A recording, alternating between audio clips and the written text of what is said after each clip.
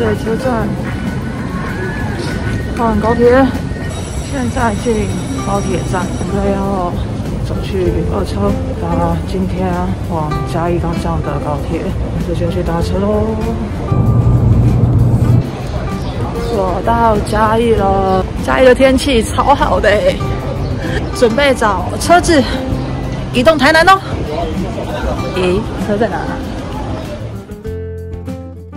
这次来到台南呢，主要是受到了农村水保署台南分署的邀请，让我有机会来到台南的新市以及柳营，体验异常农村的常民文化。而接下来在影片里面所看到的所有的体验内容，未来你都可以来到现场实地的参与以及体验。那在看接下来的影片之前，请帮我订阅、按赞以及分享给你每一个喜欢旅行的朋友。那我们就开始接下来的内容吧。第一站呢是来到了果毅社区，看到了是一间有点可爱的老房子，等等会在这个地方做石磨。刚刚在车上呢，稍微跟今天的主办聊了一下，发现这里是一个很棒的米食社区。那我们就开始吧。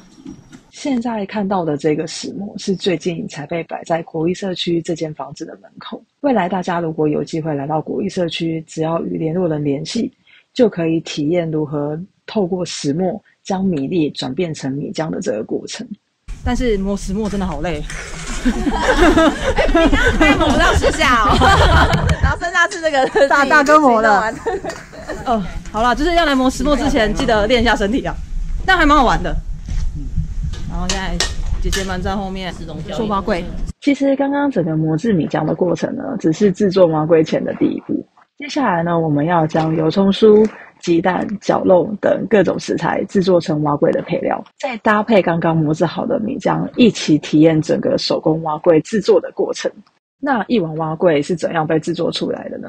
首先第一步，我们先将准备好的绞肉炒熟。炒熟之后呢，我们就加入前一碗姐姐们已经准备好的香菇跟菜脯的佐料，胡椒粉、糖、五香粉、油葱酥、酱油。将这些与绞肉均匀的拌炒之后呢，我们就完成了这一个步骤。接下来要往下一个步骤前进咯。这个步骤呢，我们要开始制作粿了。首先将刚刚炒完绞肉的锅子放入水，再加入几匙的盐巴。接着再将米浆一瓢一瓢的倒入水中，每加入1瓢米浆就要做一次的搅拌。其实说实话，这个搅拌的过程蛮吃经验值的，但也还好，在做这个步骤时，姐姐们都会在旁边顾着，所以你也不用担心自己的经验不足，然后搞砸了这一整锅的碗粿料理。只要它开始慢慢的变得有点像固体的形状，就表示我们的粿已经完成的差不多了，我们就可以将它一瓢一瓢的放置碗中。搭配刚刚已经炒好的佐料、鸡蛋，让它一碗一碗的成为碗粿的样子。接着呢，我们会将每一碗完成的碗粿放到蒸笼里面，等它蒸熟之后呢，一碗碗粿就这样被制作出来咯。等待碗粿吹熟之前，我们先前往下一站。背景后面据说是现在整个柳营剩下了一个传统种植洋菇的一个房舍。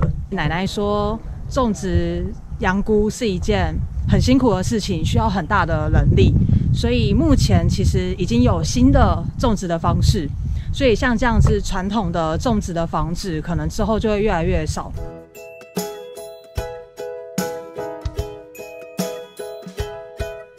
这些都是用木头啊还有稻草做成的，就是种植草菇的环境。现在奶奶正在教我们如何辨别成熟的洋菇，另外她也有亲自示范她平常是怎么样采摘洋菇的过程，目的是让我们接下来也可以亲自的去采洋菇、磨洋菇，与洋菇有所接触。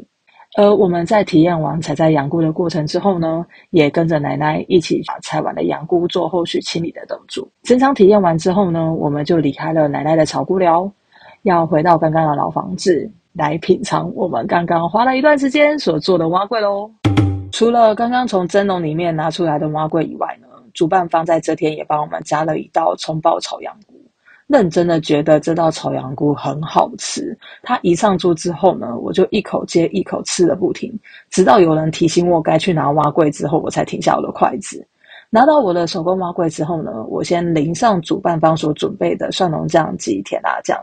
不知道是不是因为是自己做的关系，我觉得这一个碗粿有好吃欸。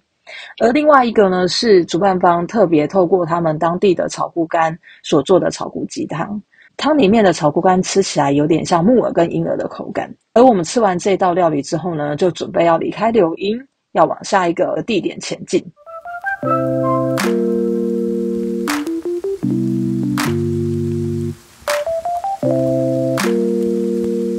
抵达农场没有多久，就被带到附近的芝麻田，准备要来体验打芝麻，取得第一个食材。等一下打是把这里面的东西打出来吗？这里面就会有很多芝麻，芝麻，像这样。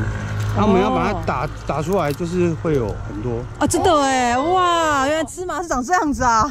那为什么要绑这些塑胶袋？就是这边如果都放着的话，会有很多鸟来吃。有这个的话，就是风吹嘛，它就会下到就会飞走。对，酷欸。在听完讲解之后呢，就要开始体验打芝麻。首先将晒干的芝麻束摆在大型的竹篓里面，接着拿起一把你要打的芝麻束之后呢，开始敲打叶子的部分。我真的觉得这个步骤超像小时候被妈妈打屁股的时候的我了。然后当你敲打到叶子只出现树叶沙沙声的时候，就表示你已经将芝麻打得差不多了。接着你就可以看到竹篓上面会有很多黑黑的小点点，这些就是我们刚刚打出来的芝麻粒哦。当我们打完芝麻之后呢，我们就要回到张氏农场，开始体验如何运用芝麻来做2道不一样的甜点。首先第一个是芝麻年糕。刚打完的芝麻其实是需要再处理才可以使用的，所以我们采用的是农场已经准备好的年糕体验处理的半成品来制作。首先加入1包砂糖，均匀的搅拌之后，再加入糯米粉以及芝麻，不断的进行搅拌成现在看起来有点黏又不太黏的样子之后，将它平均铺平在糯米纸上。等到铺平之后呢，我们就要将它送进烤箱，让它变成好吃年糕的样子。在可以吃之前呢，我们先来体验第2个甜点芝麻麻糬。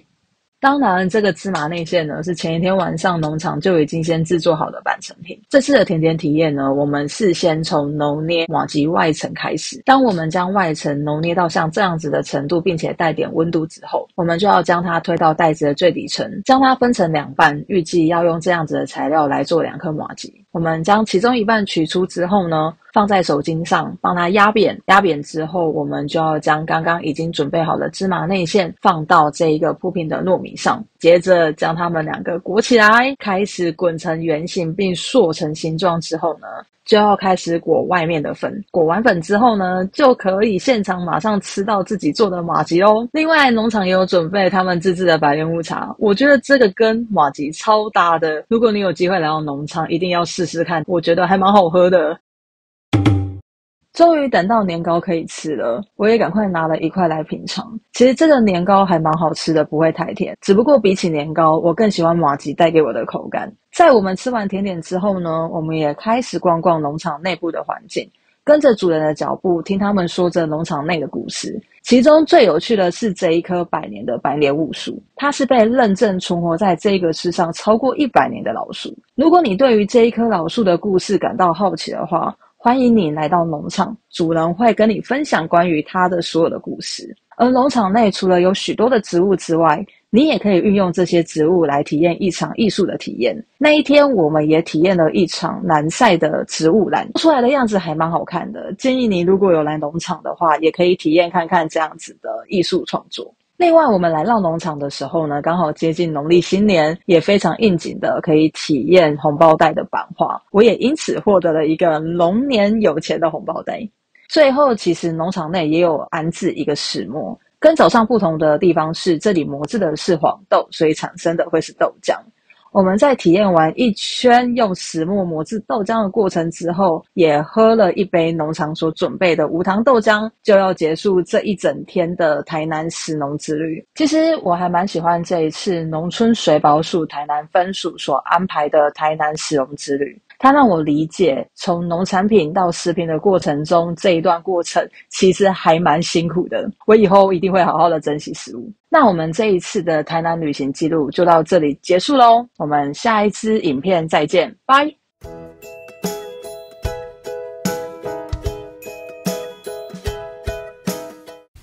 这里是延吉生活，我们下次见。